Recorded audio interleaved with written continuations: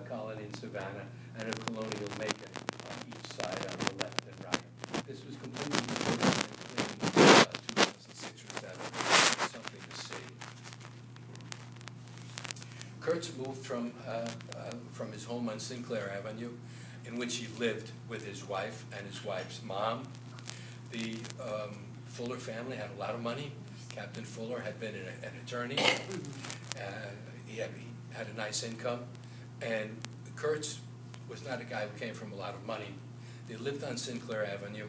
And then in 1921, they were able to buy the home on Penn Avenue, which I'm going to show you right now. This home on Penn Avenue was built in 1921. They had 4 children when they moved in here, and their 5th child was born here. This is Penn Avenue, and going straight ahead from the bottom right, deep into the photo, that's 8th Street. So Penn Avenue dead ends. Where would Penn Avenue be? It would be 3 or 4 streets east of Piedmont. It runs north and south. It runs north and south. So it starts at Ponce, and it just goes 3 blocks to 8th Street. Wilbur Kurtz III estimates that his grandfather paid $5,000 for this house in 1921.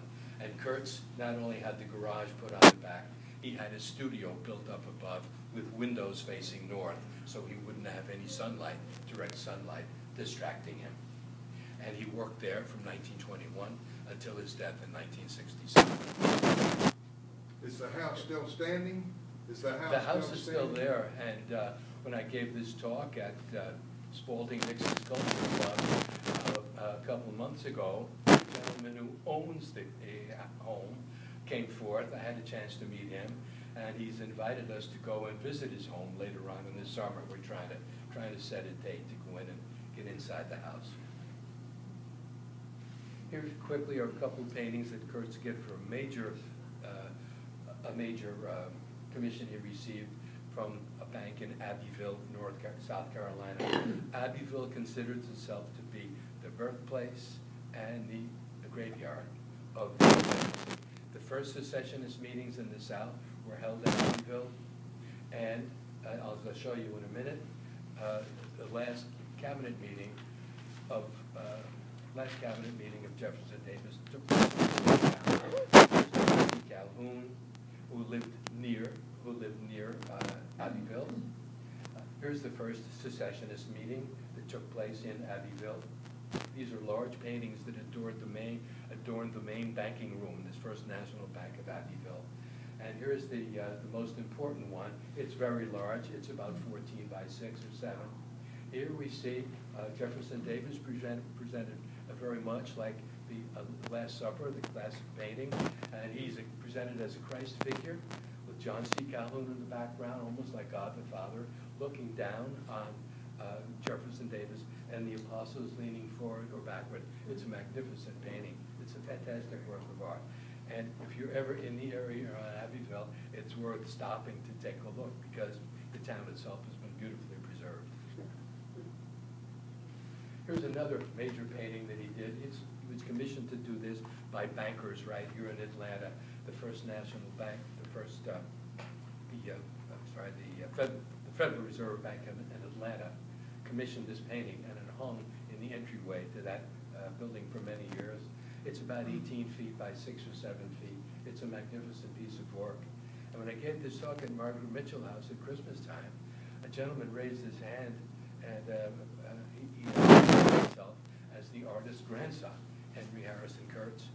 And he told us that in 1967, when his grandfather died, he wrote a letter to the Federal Reserve Bank in Washington, or perhaps in Atlanta, asking them to give him the painting since he was the artist's grandson. And you know what? They did. They gave it to him for nothing. But the story gets better.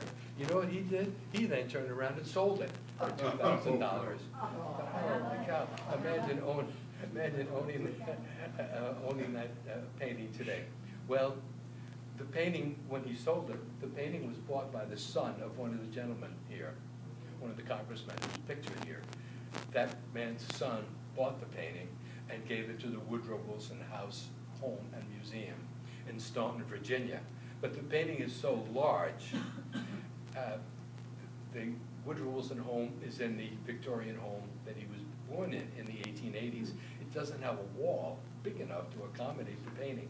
So the painting is exhibited down the street in the local Southwest Bank, in their banking room, and they're very proud to have it. Interesting, isn't it, the twists and turns that these paintings encounter. Here's one of Kurtz's most famous works.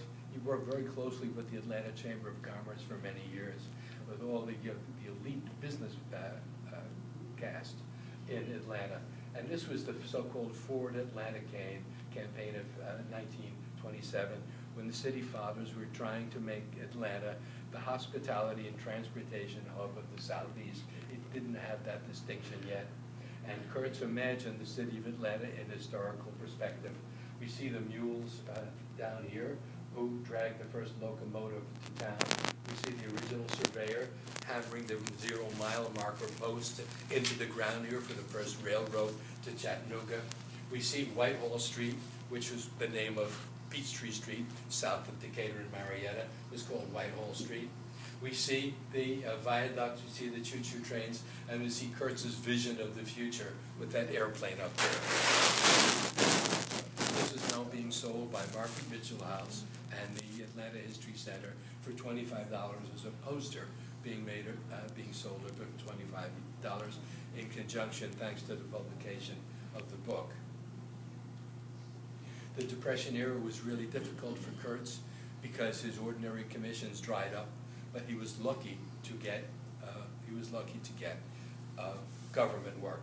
His benefactor there was the art collector Rhodes Haverty, who had a big mansion on Peachtree Street, and he was a big FDR man. FDR put him in charge of all of the federal programs in Atlanta and in the Southeast, and he hired Kurtz to supervise all the artists who were working for the federal government during the Depression.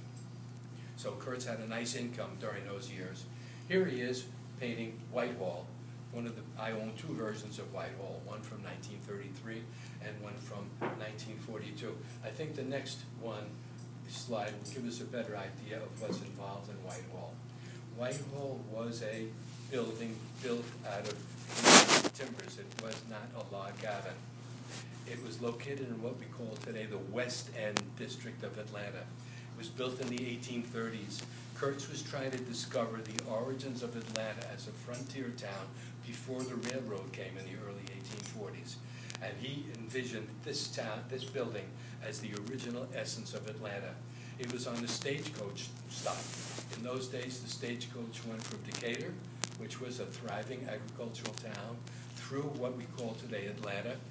This spot was in what we call today the West End, and it went all the way to Noonan on the Chattahoochee, so the products could get to the river to be shipped. There was no railroad as yet.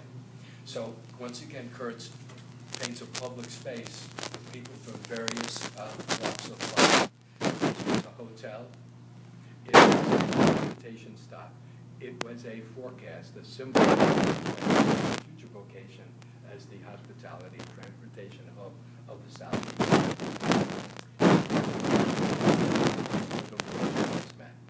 As I said earlier, I was lucky enough to come back to these paintings and have them in my home to admire every day.